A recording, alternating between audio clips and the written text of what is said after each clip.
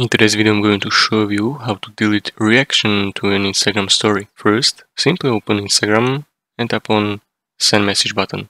Choose emoji or reaction you want to send.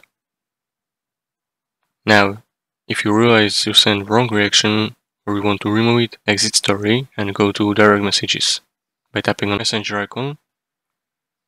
In the top right corner, find conversation where you send reaction. Usually it will be near the top of your DMs list, especially if you just send it. Once you found conversation, tap on it to open chat.